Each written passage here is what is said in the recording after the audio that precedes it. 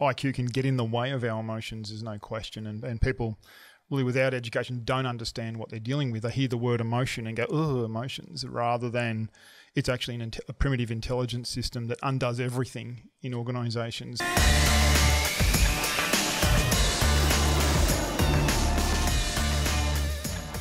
You're fairly well established in the IT space.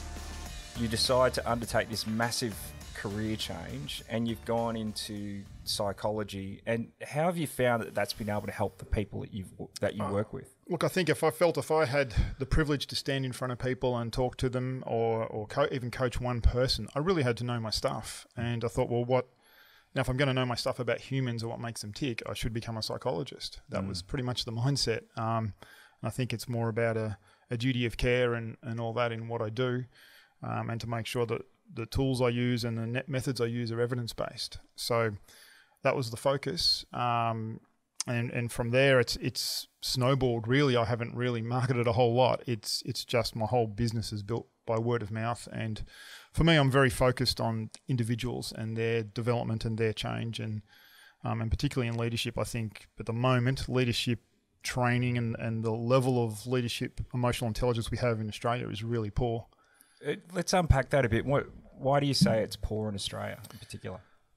And it's probably my perspective because I'm probably brought in to help when things are going wrong. But, you've only got to look at statistics around people's satisfaction with work and employees' turnover, all those types of things.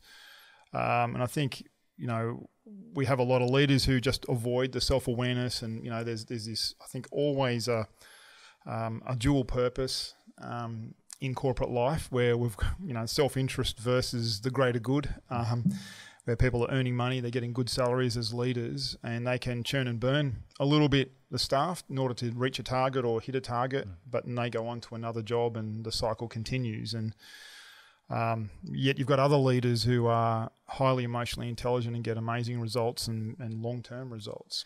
So, Shawn, I've always been fascinated about emotional intelligence because besides the fact that I work in that space myself, the one thing I learnt early on is that in order to be, statistically, you're more likely to be successful if you're emotionally intelligent rather than having a high IQ. So somewhere along the line, we lost our way and we said IQ is more important. But now, do you see that there's a bit of a shift towards getting more emotionally intelligent people in positions of leadership today?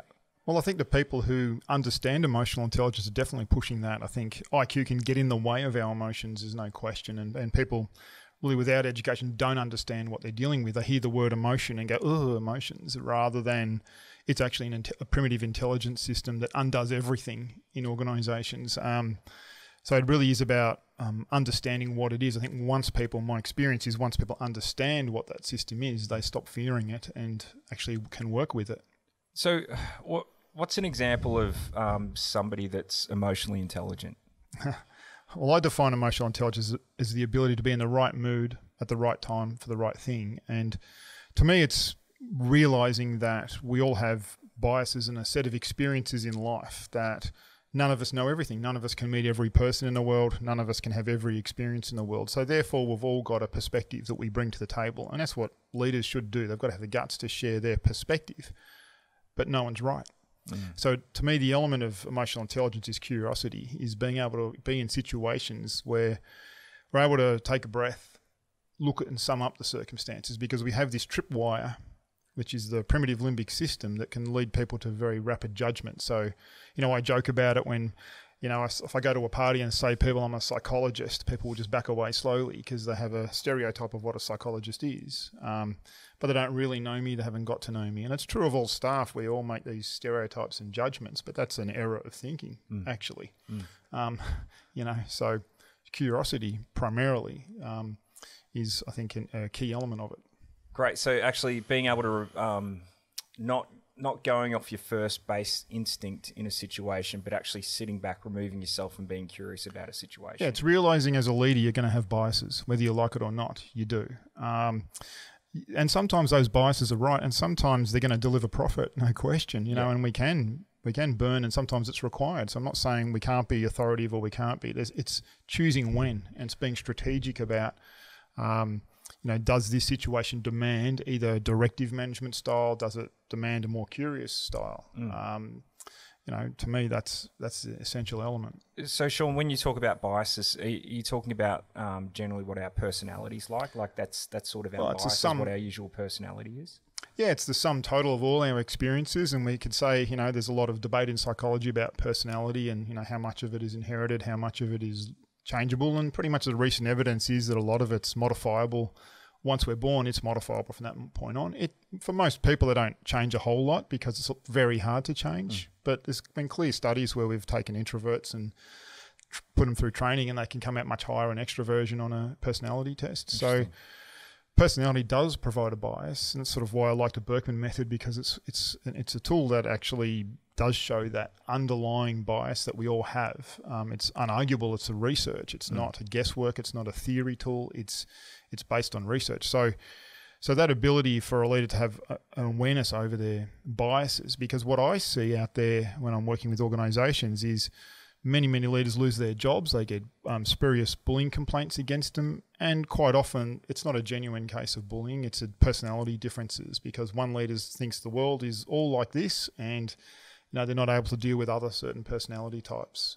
Can you unpack that a bit more? Like what do you, when you say that it's really just a conflict of personality, what do you mean? Why is it being interpreted as bullying? Well, pretty much, I think the cost to organisations of bullying is huge at the moment, and there's a lot and the cost to investigate those cases and bring legal people in to put together and it goes on for 6 weeks, and I watch the manager go through absolute hell and the staff member on stress leave and so forth and so on. It's really a lack of communication. Now, in most cases, I'm not saying there's not genuine bullying out there, and there are, and we know in any population there's going to be a number of sociopaths and narcissists that are out there, and no amount of empathy is going to work with them.